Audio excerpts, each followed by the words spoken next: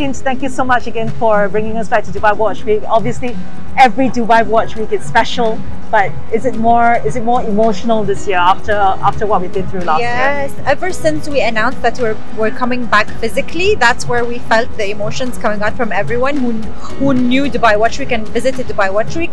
The moment we announced Dubai Watch Week is going to be a physical event, people started posting throwbacks and of their experiences, and it was really, really emotional. And we felt like, okay, now we have a big responsibility. We need to make sure that with the pandemic, with the restrictions, with everything, that we're still going to deliver, and we're going to give them the same experience and the same thing they remembered from 2019. Are you happy with the 2021 edition? Yes, we're so happy. We're already exceeding the number of visitors per day that we had a target, and we're exceeding the target. So it means that even the local community, we're waiting for Dubai Watch Week. Getting out and coming out. Yes. Last question, because we're all having such a great time. Couldn't you do this again next year? No, Suzanne, don't ask me to do it next year. Let me tell you why. There are various reasons. One of them is we would like to give the brands more time to prepare to come to Dubai Watch Week with more, exclusive launches. And the watch industry needs time.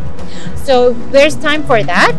And then there's time for my team to sit, and work on the 2023 event, but also work on the Horology Forum, because remember, Horology Forum 2022 is still going to take place. That's true. Yes, so we're going to work on that. And then we'll see you in 2023. Don't worry. Absolutely. Thank you so much, Hind. Thank you so much.